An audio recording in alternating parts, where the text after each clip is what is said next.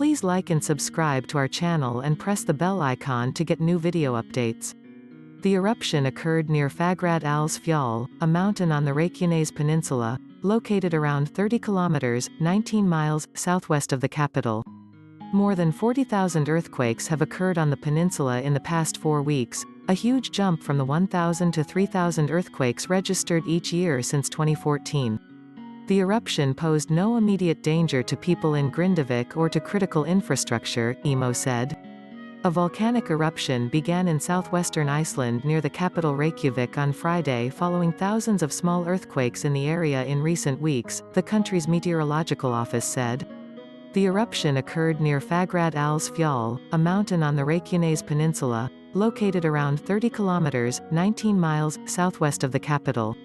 I can see the glowing red sky from my window, said Rannveig Gudmundsdottir, resident in the town of Grindavik, only 8 kilometers, 5 miles, from the eruption.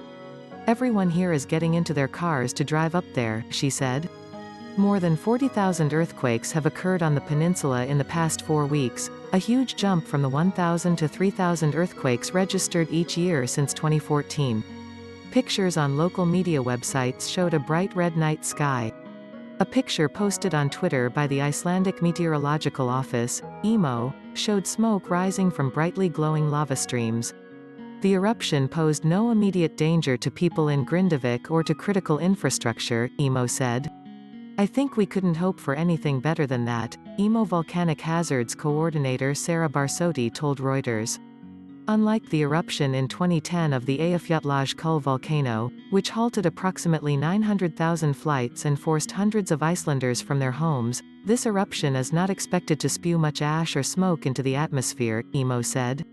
Located between the Eurasian and the North American tectonic plates, among the largest on the planet, Iceland is a seismic and volcanic hotspot as the two plates move in opposite directions.